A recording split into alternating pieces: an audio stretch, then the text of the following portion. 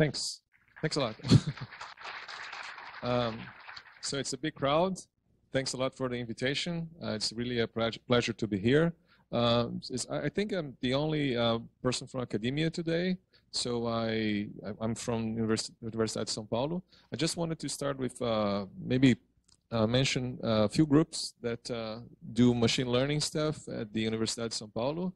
I'm at the engineering school at the Butantan campus. There is quite a few groups at the engineering school there, from looking at reinforcement learning, like my colleague here, Ana Reale, looking at various types of learning. There's also groups at the computer science department, which we call IME. And then there are people, there's quite a few people also at the East campus of the Universidade de São Paulo doing machine learning stuff. And also there's a very large group, I'm sure many of you know, several of you are from there actually, in São Carlos, at the computer science department in São Carlos. In my lab, we have students working in machine learning and related technologies. So here is a photo from a few years ago. So some people from this photo are actually in the audience. And so we do some work since several years now on combining knowledge that we know about things with knowledge that we can extract from data. Okay.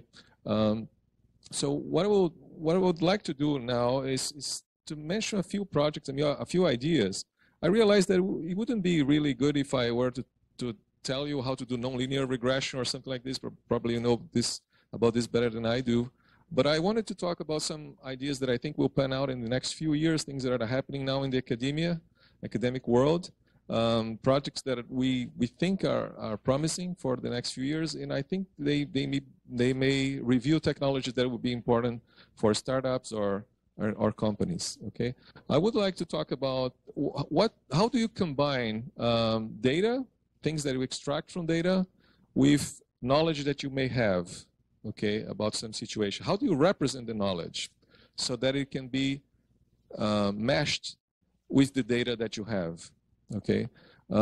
So which language do you use to represent the knowledge so that it's easily combined with data? And also there's a push now, this comes of course from the United States, there's a big push in the direction of explainable machine learning. How do you learn things that you can explain so that you can explain the decisions to the user? This is what is called now explainable AI. You may know there's a large project from DARPA, which is the funding agency from the United States, on explainable AI, which is a very interesting project. What they're trying to do is to combine data with knowledge and see if you learn things so that you can easily explain your decisions to the user, to the end user. I think this is something that will be big in the next few years, so I would like to concentrate on these ideas. So one language that is useful, has been around for 20 years. I suppose many of you know about this, is the language of Bayesian networks. So these are models that where you have variables, like here, for example, it's a very simple model. You're trying to model how a student will be graded, how well a student will do in a particular course. And you're saying here that the grade depends on the difficulty of the course and the dedication of the student. It's a very simple model. But it's some knowledge that we have about the domain. We're expressing this knowledge by a graph, by a structure. And now we can learn, for example, the probability of being difficult, the probability of being dedicated, the probability of having such a grade, given that you're dedicated, and so on. So this is a popular model for representing knowledge about a static situation where you have a few variables that you're interested in. Now what happens is that in many cases you have patterns that are repetitive, and your knowledge about things are reflected on the fact that things depend on the fact that things are repetitive. Actually, I try to make this as neutral as possible. but many years ago I had a project with Hewlett-Packard where we were trying to estimate the probability that a computer would fail in a cluster. Now, the model of a computer was a Bayesian network, but the model of the cluster was just a bunch of Bayesian networks. All of them were just identical. So we would like to have a language where you can express things like this. You can express, well, this variable depends on that variable, but those variables are actually the same, have the same structure. Okay, so this is the kind of thing that I'm looking for. Languages that where you can express your knowledge about the structure of the domain, and languages that allow you to learn things from data, so that the result is something that combines your knowledge with the data that you have. There are several languages for this. One language is called the language of plates.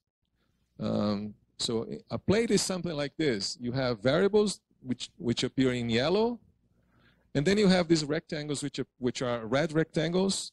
They mean loops. They mean that these variables inside the rectangle will be replicated. So a plate like this represents a model like this, a repetitive pattern of variables, okay?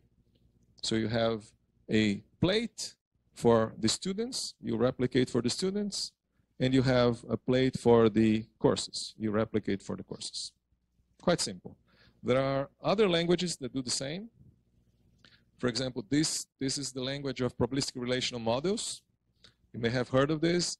It's very popular for representing situations like in health, for example, when you're trying to estimate make diagnostics for people in a population, you have repetitive patterns. Many people are using probabilistic relational models such as this to represent this model. So you have variables like difficulty, which are related to courses, dedication, which are related to students, and so on. Okay, so this is a different model. There are others. So I will not go through all of them. Just to give you an idea, there are diagrams such as that. That language is called DAPR. It's a language that tries to combine entity relationship diagrams with Bayesian networks. Okay, the yellow part is a Bayesian network, and the other part is basically an entity relationship diagram. Okay, so the question is, what do you do to learn these things? When you have diagrams, basically the diagrams represent very large Bayesian networks, but they are sometimes hard to understand. So people have tried to develop textual languages. Okay, one language is the language of logical Bayesian networks. This is an example where people are trying to model a genetic domain. You have people, a person X can be a carrier. A carrier is someone who carries a particular gene. That gene depends on the gene of the mother, the father, and whether the person is a founder or not. Or in other words, whether the person is not known to have a father, the characteristics of the father are not known.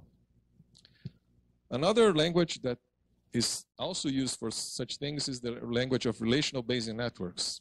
So here's another example. It's a textual language where you're trying to represent a domain where you have burglaries, alarms, and people are calling other people depending on what happens. So there's a probability of 0.005 that a person is burglarized. And then there's a probability that a person will set the alarm depending on whether she was burglarized or not. So this is a textual representation for a Bayesian network that has repetitive patterns, okay? Now, all these languages can be sort of understood as bringing together some features of programming languages, you know, variables, logical variables, loops, with Bayesian networks. So we've been trying in my lab with my students, I've been doing this, to combine, to create a language and to study the properties of a language that can combine sentences, very simple sentences in logic with probabilities. So here is an example, okay? This is an example for a simple domain that is expressing friendship. So it's saying that two people are friends. First of all, if it's the same person, so a person is a friend of him or herself, okay? Or if they are both fans of some band or some writer or whatever, they are both fans, or some other reason that is unspecified. And then the probability of being a fan is 0.2, the probability that a person is a fan is 0.2, and the probability that two people are related is 0.1. So you're just giving this as knowledge. In this case, you have the probabilities and the relationships between fanship and friendship, okay? This represents a very large Bayesian network. If you have, for example, 3 people, A, B, and C, how do you understand this program? How do you understand this model? You consider the instance of fan for A, the instance of fan for B, and the instance of fan for C, and so on for all the other combinations of friends and the variable other. And then what that model means is that there's a relationship between friends and fan. So every time the person A appears in friends, it's because it depends on A appearing on fan. This is true for all friends and fans. And then friends depends on other. So what that program means, what that sequence of instructions mean, is that you have a very large Bayesian network of this kind. And in this case, you have only 3 people, A, B, and C. You might have many, many, many people. So that small program would become a very large Bayesian network. Now, these programs, these combinations of instructions and probabilities can represent very large models. Let me give you an example.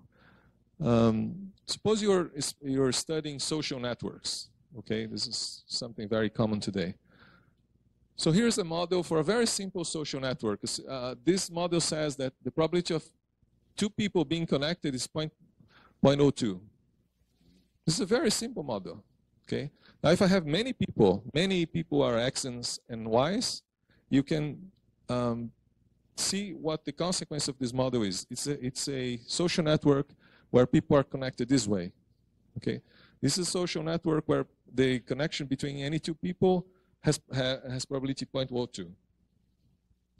It's highly connected network, and it has this pattern of not having any hubs. This is called a Gilbert-style random network.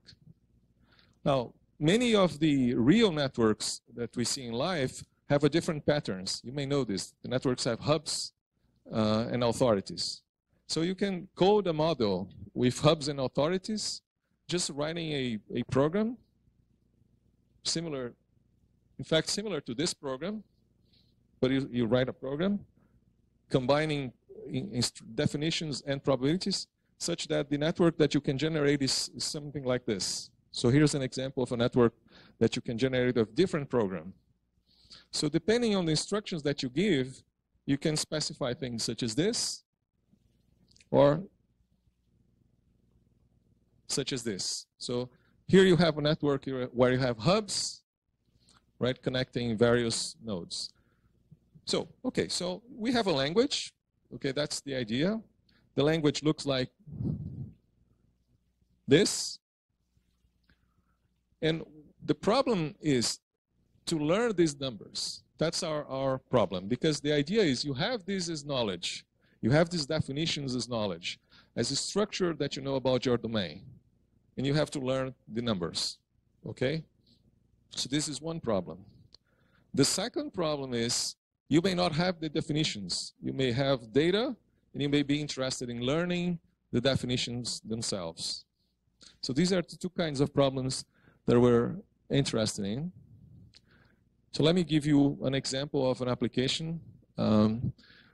So we wrote a program a few years ago where the idea was to learn rules that control the connection between researchers in Brazil, analyzing data in the Lattice curriculum, which you may know, I guess many of you know.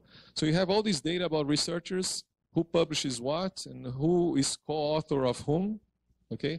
And we wrote a program that mines that database and brings up discovers rules about researchers.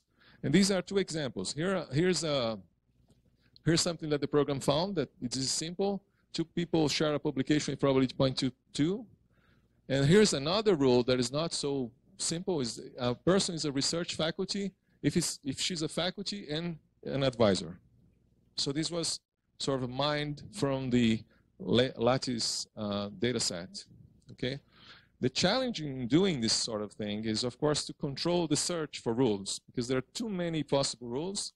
And of course, you have these big databases of facts that have to be mined. So the challenge was to control the search so that we could get sensible results such as this. We actually used this. This sort of system was part of a recommendation system, a project we did with Buscapé a few years ago. And now we're doing something similar to this, but with the World Health Organization, to build models of social networks in poor areas, so that people can predict how people will get sick in these poor areas, based on the context that they have. So this is one example of things we're trying to do. Here's another example. There is another language which is very similar to the language that I've been discussing with you. It's called Problog. Okay, Problog is the language, I guess, I hope you can see this, where you have rules, just as before, and you have probabilities attached to rules. Okay, and so the challenge is, again, to learn the rules. And once you have the rules, maybe you have the rules because you have knowledge about the domain, you write the rules. Once you have the rules, the challenge is to learn the probability of the rules, the numbers. Okay, and you can get the probabilities by getting data. So there are several algorithms, several systems that learn these rules from knowledge bases. Some very big knowledge bases have been built. You may have heard of Freebase, now Yago, and so there are programs that mine these data sets to build rules. The problem is these programs today are not scalable at all.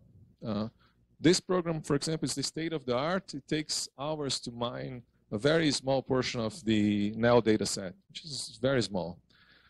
So we're trying to make this scalable and make this rule mining algorithms able to learn from very big data sets. We actually have a project funded by FAPESP IBM. Right now it's a PT project. And the main goal of the project is actually to make these things scalable so that they can be applied to large knowledge graphs, knowledge bases. We've been doing this for a few months. We're getting very big improvements on speed compared to Problog. And our goal is to get this to a point where it can be applied to very big data sets. Okay, so what's the goal here? What's the idea that we're trying to sell, okay, to defend, is that you have all these techniques from machine learning that are sort of not very well, you learn, but you don't know exactly the structure that you're learning. So things are not really easy to explain. So for example, you take a neural network, a deep neural network, and learn from a set of images. It may be that you cannot explain very well what happened. It's just making a decision on what's in the image, okay? So you have, for example, a deep neural network processing data. You have some nonlinear regression processing data. But then when you want to make a decision, you want to explain to the end user, why is it that you're making a decision? In other words, you want to make your decision explainable to the end user, okay? So our goal is to build this upper level, okay, which may be getting information from classifiers, neural networks, regressors, but which is making a decision in a way that is based on rules and things that can be explained. So that's the broad overview of the project. So let me then finish. I'm just finishing. By saying a few things about an effort that we are trying to build at the Universidade de São Paulo. We have many groups, as I mentioned the first minute of my talk, and we're trying to put people together in a center. We have already space, a very nice space in the building, new building in the university. And we're trying to put together a workshop, which I hope will be as successful as this one in bringing people to discuss how to make a connection with industry, a connection between industry and academia that is useful for everyone. Okay, so I hope if this workshop happens, I hope all of you will be there. Okay. So basically what I try to do here is to make this very brief review of our efforts in putting together probabilities and knowledge when doing learning, and also an invitation for you to join us in putting together this Center for Machine Learning, which is something I hope will happen in the second semester. Thanks a lot. Thank you.